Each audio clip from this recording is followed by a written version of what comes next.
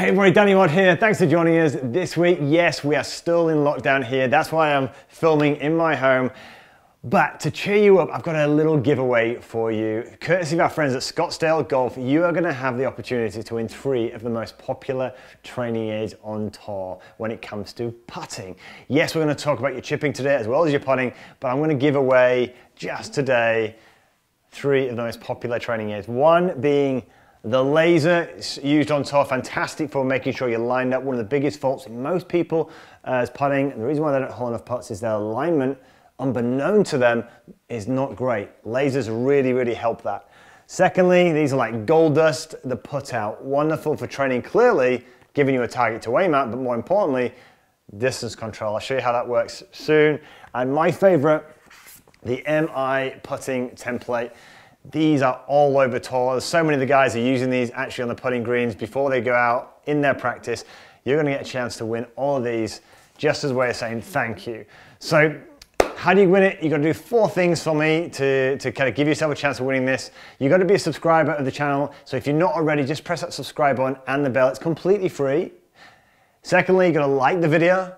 Thirdly, you have to comment down below, just #stay safe, because you should all be staying safe right now. And fourth and finally, just subscribe to my weekly newsletter. All you got to do, there's a link in the description below showing you exactly how to do that. All it is I release free content every single week to try and help you improve your game. So do those 4 things and you've got a chance of winning all of these things. So let's now get into the training.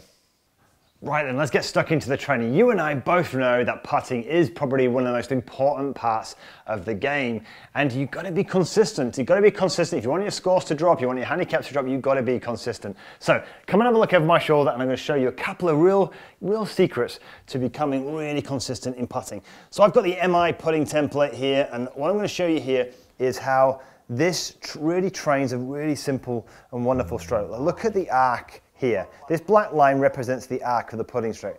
How many times, or I don't know about you, but do you ever find that you're often trying to get the putter going straight back and straight through? Because a lot of people do. And this is kind of manipulating the putter. We don't want that. What we want is we want this putter to be flowing back on a simple arc, going back and through like this. So I would initially stand over the ball and just imagine an arc going back and through. It's like a little mini turn or a little rotation in the body here, back and through, okay? The next thing, once you've done that, is we have the template here has, you'll see 3 holes. Normally you put T-pegs in there, right?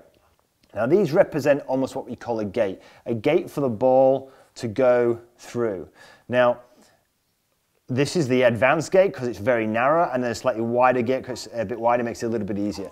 I love this because it does 2 things. The great thing about the arc is it gives you a visual kind of representation you can take to a golf course. The great thing about the gate, it does that too. Sometimes it's hard to visualize a ball going into a hole out there, but actually looking at a gate and picking a spot in front of you and visualizing the ball going through a little gate really helps. Well, you can imagine that on a golf course once you've practiced this enough indoors. So you get yourself set, you've now got a feel of the arc, and we're simply going to go through that gate. Now, you can make this a little bit tougher. So we don't have T-pegs. I can't put a T-peg in the carpet, but I've got my children's DVDs. I've got Pinocchio here, and we're going to act, that's going to act as a little gate. And I've got Alice in Wonderland for my next, the other side of the gate. So let's have a quick look at this. I get ourselves set here, and then what we're going to do, put ourselves in, got my arc, I'm going to simply swing through and hit it through that gate. I'm happy with that. So we've got the arc going, we've now got the visualization in the gate, and then all we do, if you really want to ramp it up, well, should I? Yes, let's do it. We bring in the putt out. This could drive you bonkers, but let's introduce it because it's a bit of fun, and it could keep you occupied for hours. So this obviously represents a hole, but there's a little hole up here, which means the only way you can get in that hole is if you get the perfect distance. So we're going to have a couple attempts at this before we get out and show you a real simple chipping tip. So let's have a look at this. Got to get the perfect distance. Oh, almost, okay. I'm not going to waste your time by going for this, but you got a chance to win this. Again, follow those instructions down below. You can do that. So great little tool, keep you busy. Let's head out now and look at some chipping. Right, you've practiced your putting. Let's now work on your chipping. I'm going to give you one of my favorite exercises, which is my reverse engineering process. What does it basically mean? Start with you. Start with the end in mind. If I'm going to toss a ball to you right now and I want to toss it, like I say, mid-trajectory, watch this. Look at this. I'm going to throw it to you. That's my finish position. I'm going to try and achieve that. So the backswing, the downswing takes care of itself. Am I going to swing around the corner if I'm going to try and swing to you? Of course not. This is a natural motion in order to get a ball to you. The other thing about reverse engineering is it's not just about direction and finish position, but rhythm. Because you're there, am I going to do this? No, that wouldn't be reverse engineering the process, would it? Starting with you, you're only there, I find a rhythm. You can do the same with chipping. Watch this. If I'm going to chip a ball beyond you, I might have that style of rhythm, a little bit firmer. I also, if I want to chip a ball high, I might finish high, so I might focus on finishing up here. But if I start with rhythm and where I'm finishing as kind of my primary objectives, the backswing and the downswing can naturally start taking care of itself. So watch this, I'm going to finish high. This is going to prevent me from just chopping down on the back of the golf ball and creating those skull shots along the ground. So start with the end in mind. So how do you practice this in the garden? So we're going to literally get ourselves set up. I put an alignment rod here, which I'll throw that in as well into part of this giveaway. What we're going to do is we're going to focus on setting the ball off on line, but I'm ultimately trying to finish here. What finish position is going to give me a ball that's going to fly into that paddling pool and over that green state. So I'm just focusing on my finish position. Okay, didn't get the rhythm, got the height, but no, not the distance, okay? So I'm another crack at that. So I'm only focusing just for now on that finish position there. Pretty good. Online, but again, all I'm focusing on here. This will stop those of you who get a little bit stuck in here.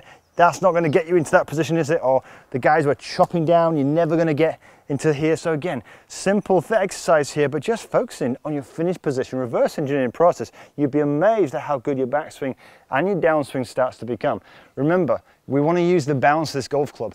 By literally allowing the golf club to finish like this, the club naturally does this and the bounce gets used, as opposed to a lot of the spins and chunk shots where the leading edge is coming in. This is this kind of finish position. We don't want that. Okay, we want to get ourselves set here, focus on that reverse engineering position there. That's where I'm going, and away we go. So I hope you enjoyed this training. If you do, give it a thumbs up, and remember, if you want to be part of the giveaway, you've got 4 things you just need to do. Like the video, comment down below saying #stay safe, subscribe to the channel, it's completely free, and 4th and finally, come and subscribe to my free weekly newsletter. All the details of that are in the description down below. Do those 4 things, and in 6 days time we're going to release the winner. Good luck. Thank you for Scottsdale for providing us all these bits and pieces. Until next week, everybody, have a great golfing week.